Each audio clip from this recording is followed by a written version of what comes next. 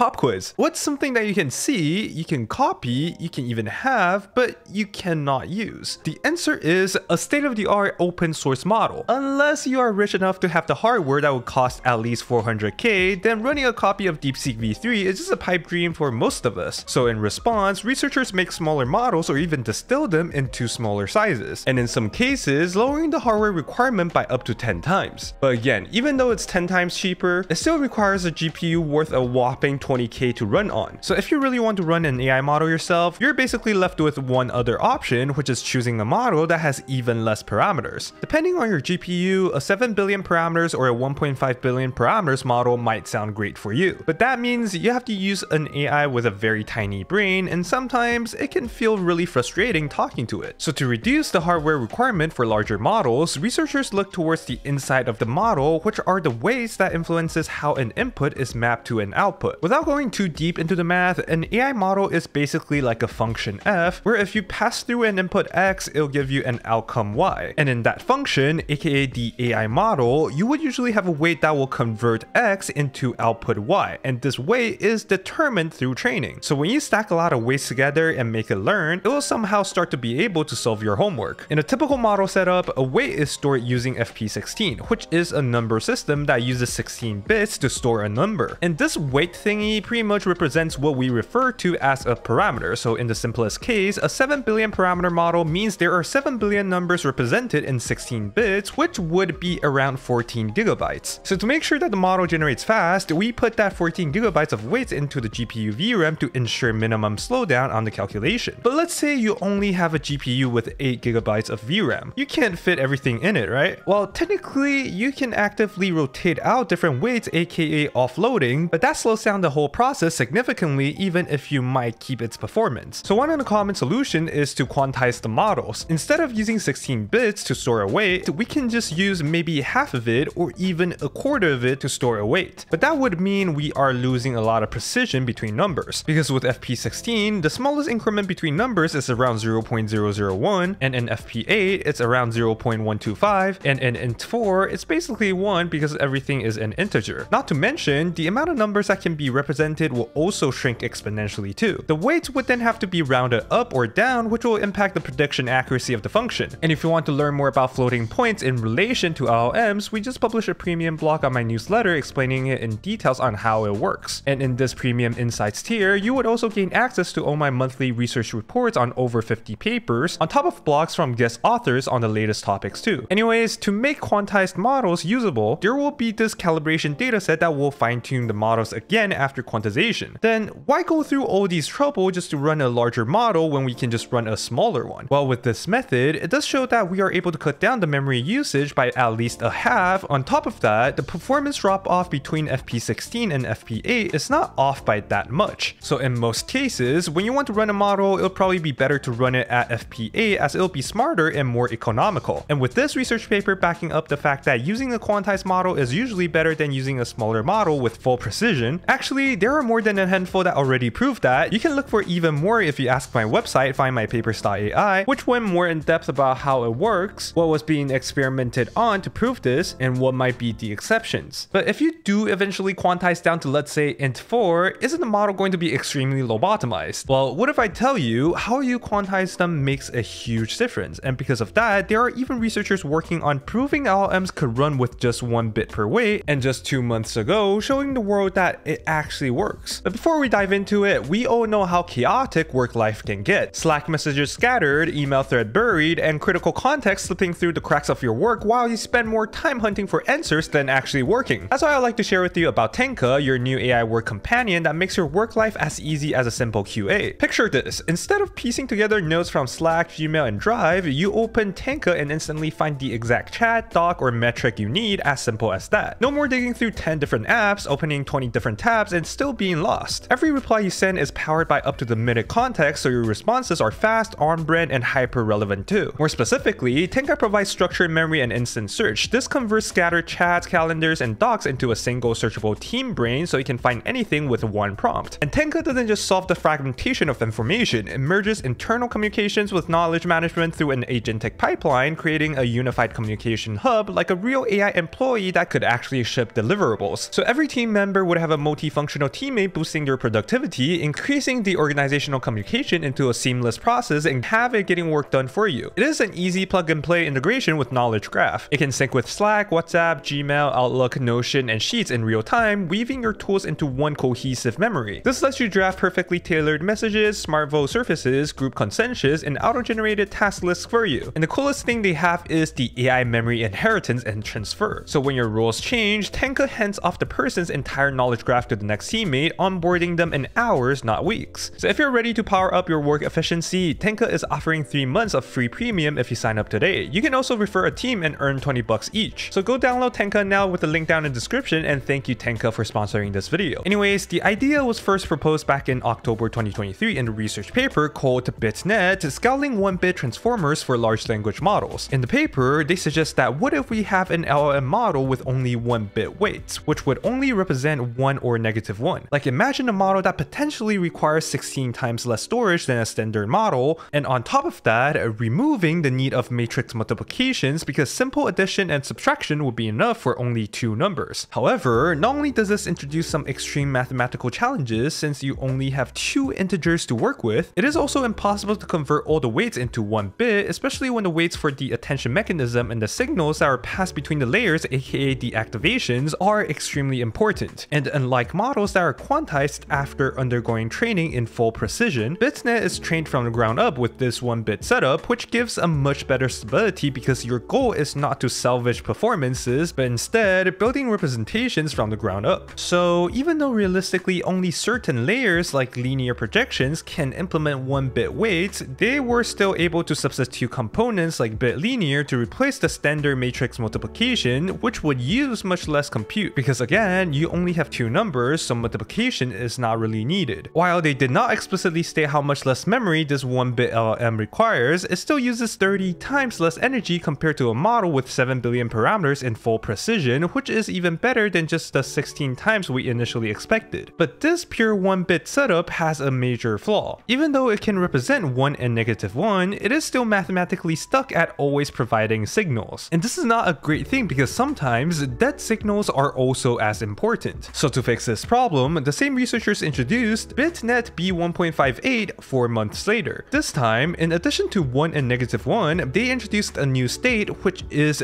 0. The power of 0 is that it introduces sparsity where it essentially allows the model to turn off the connection between neurons. This not only improves model performance significantly, but also keeping the benefit of not requiring matrix multiplication. And this time, they actually shared the exact memory saved when using BitNet. For a Llama 1 model at 1.3 billion parameters, which is used as a baseline, BitNet B1.58 uses nearly 3 times less memory while being 66 times faster. For Llama 1 model at 3 billion parameters, BitNet B1.58 uses 3.5 times less memory and is 2.7 times faster. Even though at 1.3 billion parameters, BitNet performs worse than the full precision Llama model, for the 3 billion parameters model, it is still able to match and even beat it across the board, suggesting a really promising scaling law where the more parameters they have, the better BitNet is. As for memory savings, it also has a similar trend. When BitNet is scaled up to 70 billion parameters from 1.3 billion, it requires 7.16 times less memory than Llama 70B from merely 3 times when it's 1.3 billion. And the best part is that a 70 billion parameters BitNet B1.58 is still more efficient in terms of generation speed, memory usage, and energy consumption than a 13 billion parameters full precision LLM. Oh, and the reason why it's called B1.58 is because instead of the original 2 states that can be stored in 1 bit, now you technically have 3 numbers to store, so the information content per weight is now around 1.58 bits. While this research paper is a great success in proving that BitNet works, especially in larger parameter counts, it still doesn't change the fact that BitNet is only addressing the weight size. The activations are still being passed around in 8 bits, and the KV cache is still a bottleneck that stacks up easily the longer the context window is. So to juice out some extra efficiency, the same researchers dive into reducing the activation from 8-bit into 4-bit 8 months later. In this research called BitNet A4.8, it uses 4-bit activations for attention and feedforward network inputs while utilizing sparsification with 8 bits for intermediate states like the outputs for attention. The 8 bits still have to exist there, or else it will introduce quantization errors due to their specific data distributions, which usually include very important outlier values. And as you can see from their experiment, the performance of full Int4 and A4.8 is actually huge, demonstrating that a bit is extremely important because, as you can see, Int4 does not even converge. As for the context window, KV cache can easily stack up quadratically the longer the context is and use up a significant amount of memory, especially if they are stored in FP16 or even FP8. So BitNet A4.8 introduces 3-bit KV cache, and if you look at the benchmark performance, it has barely any degradation on average accuracy. Having this 3-bit KV cache means that compared to 16-bit cache, you basically can have a context window that is 5 times larger while using the same amount of memory. What's even cooler is that BitNet A4.8 is also not a dense model, which means it does not have 100% of the parameters used in the computation for every input. This is thanks to the number 0 that BitNet B1.58 introduces, so there's now an optional state of doing nothing. This then enables the researchers to incorporate some decent amount of sparsity by using only 55% of the parameters for every input, kind of like mixture of expert models that have active parameter counts. A very promising technique, right? But so far, even though BitNet has been tested up to 7 billion parameters and outperforms the Llama baseline, it was only being trained with 100 billion tokens. So the very last hurdle is getting the training tokens up to the trillion level and proving BitNet truly works at scale. By the way, to show you why BitNet is actually amazing, let me put some rough numbers up to give you some perspective. Since a 2 billion parameters BitNet model uses around 20 times less energy, I'll assume that it requires around 20 times less flops to train compared to a typical 2 billion parameters transformer model. And by using a formula from a research paper that findmypapers.ai found for me, the flops required for training a model can be estimated with this formula 6 times n times d, with the number 6 being an empirical approximation for the flops required per parameter, the letter n being the number of parameters in a model, and d being the total number of tokens processed during training. So training a 1-bit net at 2 billion parameters with 1 billion tokens plus a 20 times reduction in energy use, it would cost around 6 to the power of 19 flops, and with an A100 that delivers 1 times 10 to the power of 15 flops per second, with a GPU hourly renting price being $2, that'll be about $33 in total per run. And for the latest paper published on BitNet called B1.58 to B4T, which basically means they train it on 4 trillion tokens for a 2 billion parameters model, this would have cost them around 1.3k for one training run. So compared to the models that don't have the 20 times energy reduction, it's estimated to cost 26k per one training run. This budget makes BitNet incredibly attractive, especially with how it only has 0.4 GB of memory footprint while being comparable with Qwen 2.5 1.5b, which is 5 times its size. Not to mention, Qwen 2.5 1.5b is trained with 18 trillion tokens, which is 4.5 times more than BitNet. They also estimated the energy used in this table, so it is not exactly 20 times less energy, but instead around 12.4 times less. However, this is still pretty nuts. 10 times less energy costs across the board compared to all the other models while having the same performance, on top of having 5 to 12 times less memory usage. The scaling law it demonstrates is extremely promising. Maybe the era of BitNet is indeed upon us. The next thing to look forward about BitNet is its long context performance, especially A4.8's 3-bit KV cache, which could extend the context window 5 to 12 times while using the same amount of compute. On top of that, there is still free performance being left on the table because there is currently no hardware optimized for their 1.58-bit aka ternary operation. So with the current hardware technology, BitNet is still not running optimally. And if you want to try it out, the BitNet B1.58 to B4T models are now available on Hugging Face. You can download it yourself or try out their demo online here. There are also a ton of other research papers that dives in deeper into solving the ternary operations for transformers, addressing a lot of interesting technical challenges, which I don't have a chance to get to in this video. So instead, I'll leave a list of them here so you can check it out if you're interested. Or you can also ask findmypapers.ai for more. And thank you guys for watching. A big shout out to Andrew Laschelius,